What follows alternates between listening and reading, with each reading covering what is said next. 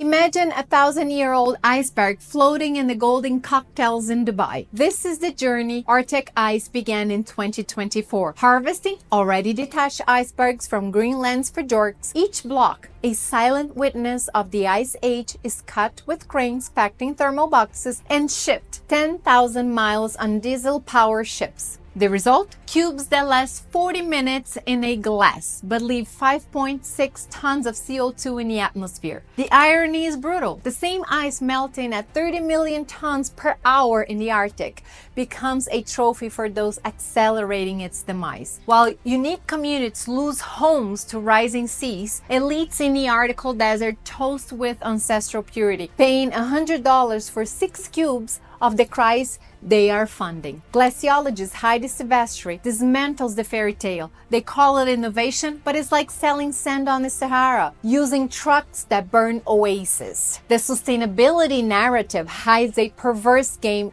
turning climate tragedy into luxury, as if markets could save what they are actually destroying. So, is this green capitalism the solution of the problem? Share your thoughts.